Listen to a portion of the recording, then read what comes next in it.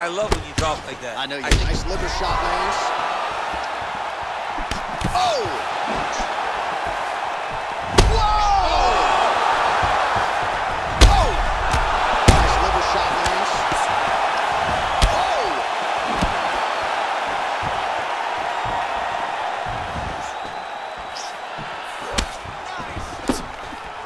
Nice liver shot lands. Unbelievable. Serve him up.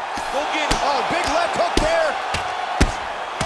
Oh, and that is it. Referee has seen enough, and maybe so have we. Your winner by TKO. That was a great performance. Way to land those strikes and go and chase down the finish when you get an opportunity. Well, let's take a look back at the replay. This is one that might hold up in the knockout of the year discussion. Beautiful knee right up the gut, and that was the end. Right up the middle. It's because his opponent was finding some success, and because he found success, he started to press. By pressing, he put himself in harm's way and got finished by that beautiful knee.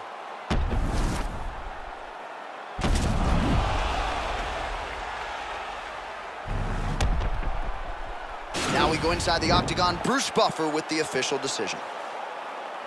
Ladies and gentlemen, referee Dan Murgliata has called a stop to this contest at 4 minutes, 32 seconds of round number 2.